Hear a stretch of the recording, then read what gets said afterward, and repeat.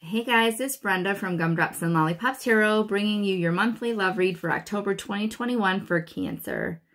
So Cancer, we are going to get the past, present, and future energies for you in love. We are also going to get a Destined Love Oracle card, a Twin Flame Journey Message, Volume 2 from Mystic Moon Oracle, the Hidden Truth Oracle from All Things Intuitive, and a Heart Songs by Celestial Forecast by Carrie. We're going to start the reading, though, with tea leaf fortune cards. We're going to pull 3 cards, and these may not be related to love. This could be just a general message for you.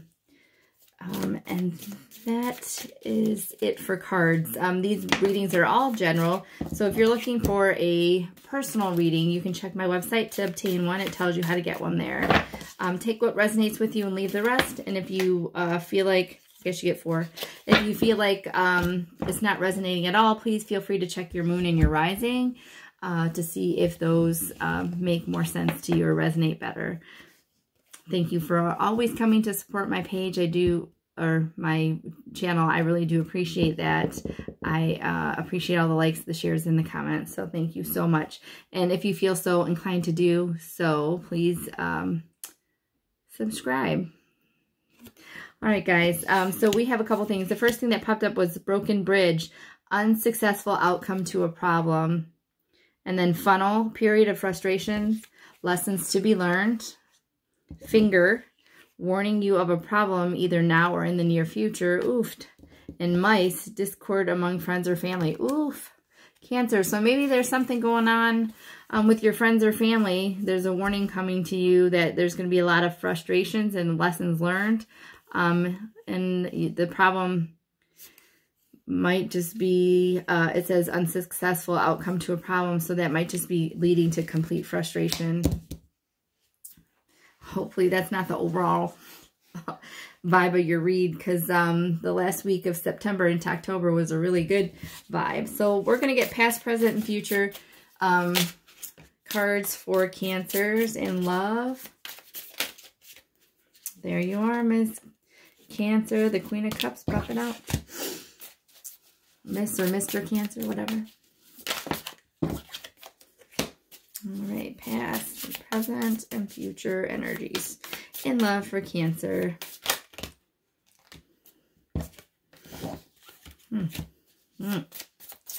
And let's check out.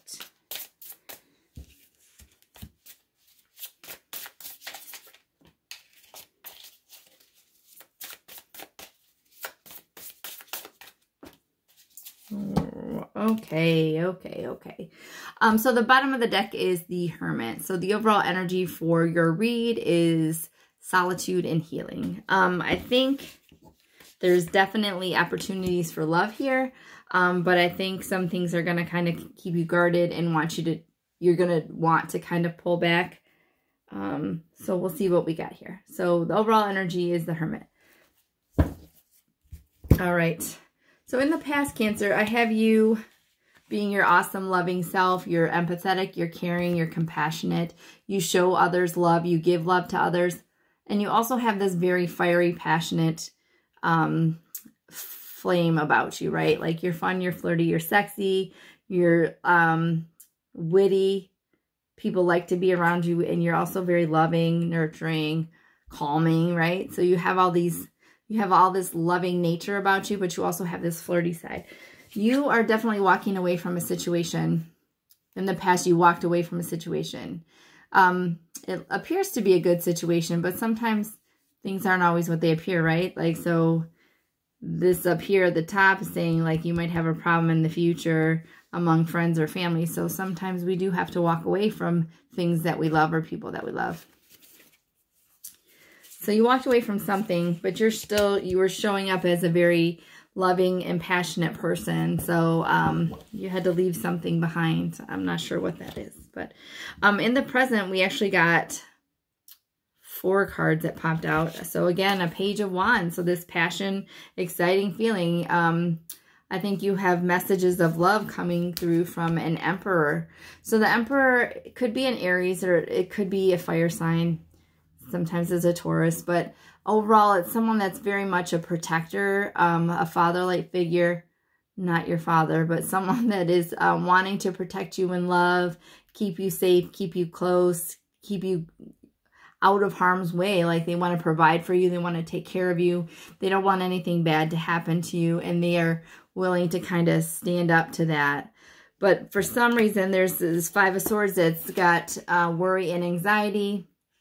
And then the Devil card, which in traditional tarot means like bondage, kind of like addictions. It could be codependent relationships, toxic relationships. It could be like someone who's obsessive or possessive. It could be substance abuse. It could be workaholism. It could be any kind of excessive use of something. But I always tend to feel that this this card is like a representative of the hell we keep ourselves locked into. Like we choose this self-imprisonment and we can get ourselves out of it. Obviously with addictions, that's not always the case. Like it's, if I want to stop, you stop. It doesn't mean it's an easy or a quick fix. But I feel like you have all this passion and coming in, this fire, this offer, someone that wants to keep you protected. But there's this fear, stress, and anxiety. And there could potentially, maybe this is a karmic partner. Or maybe you're struggling with some personal issues, or your person's struggling with some issues, but they have a lot of passion for you. I'm gonna clarify the Devil card here. Clarify the Devil card for Cancer. The Emperor. Okay, so maybe your person is got kind of a addictive type personality or codependent vibe with them. This person that's offering you this passionate start or this passionate connection. Yeah, and there's also the Queen of Wands. So Ace of Pentacles. So I think your person is coming in as this really passionate person that you may actually have a hard time saying no to. They might be a bit addictive. Oh, and then there's the Lovers on the bottom. So choice and love. So very passionate.